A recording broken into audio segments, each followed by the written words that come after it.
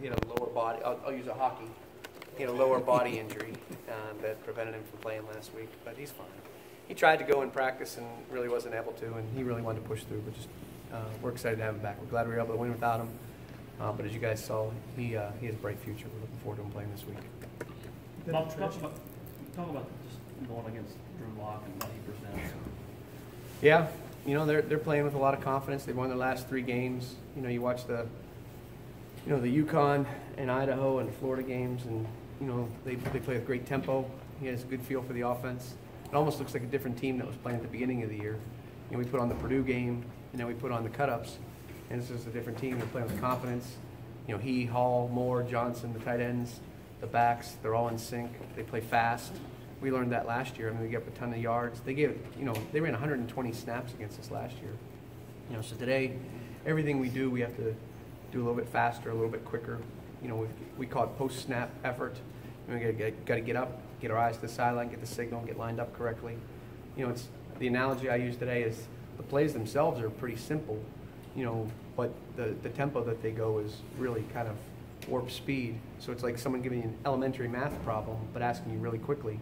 You're like, what'd you say? And it makes you a little bit hesitant right there. So, but the guys did a good job today, and I think they're obviously Saturday was a little bit of a confidence builder.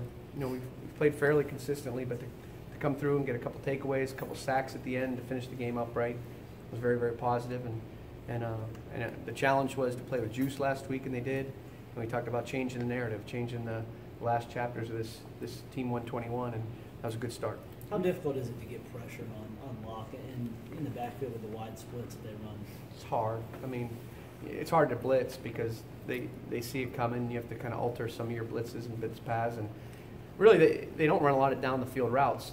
They do and they don't. It's all based off RPOs, run pass options. So there's within the framework of a huddle call, there's 2 or 3 potential plays based on what we do. And if you stay in a static look, they'll run the run. If you rotate and blitz one way, he'll throw a pass one direction. If you rotate and blitz another way, he throws a pass another direction. And the receivers, I really don't think are even taught to stock block. Their splits take secondary players out of the run game, fits. And then just off that, based on the rotations and the blitzes and things like that, Locke's so adept at reading very, very simple keys that, the second you start to rotate, he'll pull the ball out and throw it to the right spot. He's almost like a point guard in basketball distributing the ball. He's very, very good at it.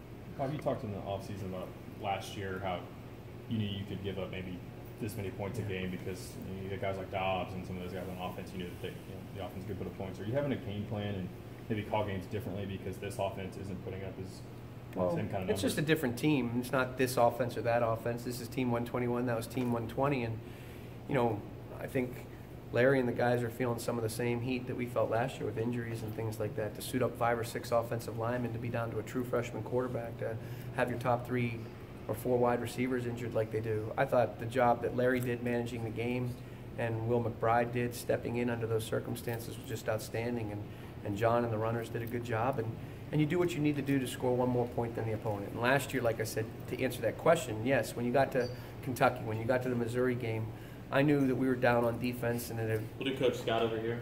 And we could give up 28 points, and still Josh Dobbs and Alvin Kamara and Josh Malone and that group of guys were going to score 35 to 42 points. Hell, we gave up 700 yards against these guys last year in 120 snaps and won by 5 touchdowns. But this year's a different team, and certainly we know that we have to play things a little bit more aggressively and hold them to a little lesser number than we did last year. The turnovers. It's been good. Yeah.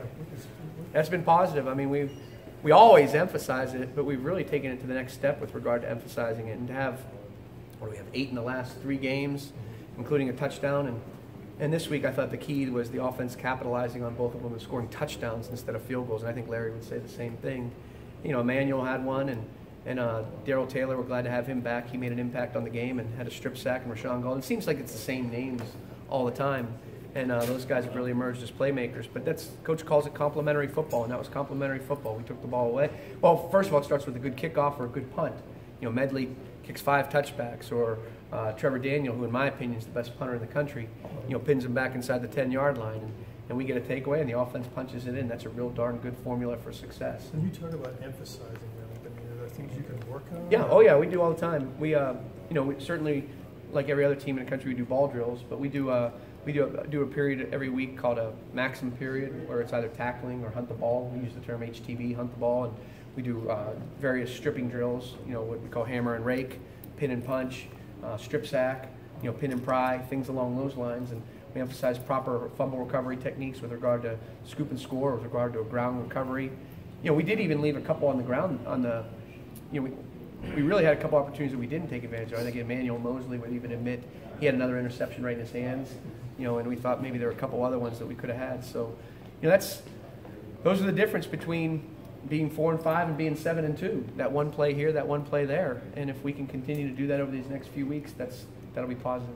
What are we seeing out of Nigel Warrior?